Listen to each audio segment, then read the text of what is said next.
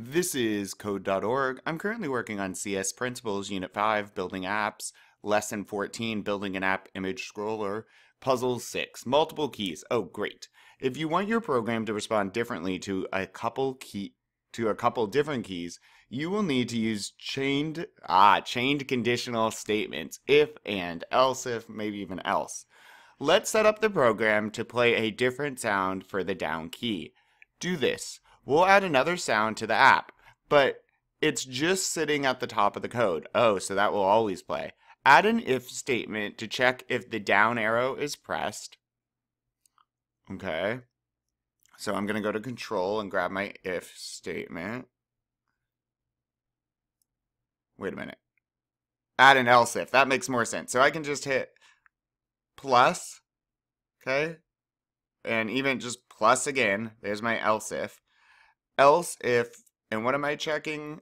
Well, event dot key. So does the event parameter dot key or the event argument equal down? And I think down is capitalized.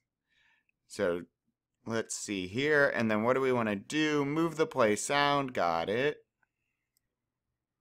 Okay. Move that down here. We don't need this space right there. Let's get rid of this else part. I don't think we need it now. And let me try. I'm wearing a headphone so you can't hear, but I will let you know. All right, up still works. And now, ba-da! Boom, boom, boom. I'm making a song. Not really. Awesome. So else statements and if else and all of that can be really tricky. I mean, if statements can be tricky. So, but what's really cool is we can check multiple keys, right? So first the computer says, hey, event.key, is currently the up key being pressed? Okay, if not, so this will only run, if I press them both at the same time, up is the only code that will run. Because if, it will just play this sound, and then it goes below the whole statement. But well, below the whole if statement hits the bottom of our function.